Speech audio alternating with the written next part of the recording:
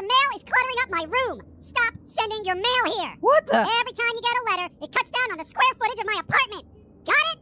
It's a fucking mess in here. Bills, rejection letters, returned manuscripts, your books suck, by the way. Though Waffle Man Weekend was a rather enjoyable short story. What the hell are you doing in my P.O. box?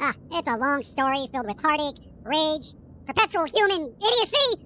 The short story is, I live here now, so go away. I kind of need my P.O. box to be squirrel-free. Yeah, well, I need my planet to be human-free, and yet here you are.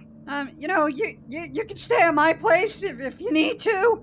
I just kind of really need my P.O. box to be squirrel-free. Do you have any bagels?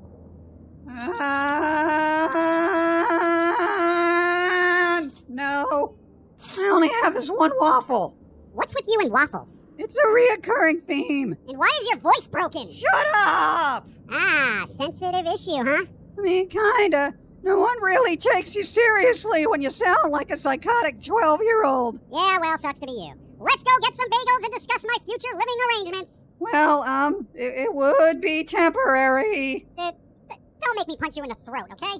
I've had a bad couple of weeks, and I'm in no mood to deal with some idiotic, caveat-riddled doublespeak from some freaky-haired jerkbag whose voice is perpetually stuck in nervous, perverted preteen mode. I'll do it!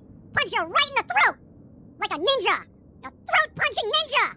You waffle-eating fuckface. Give me a second, I'll get my bag, we can go.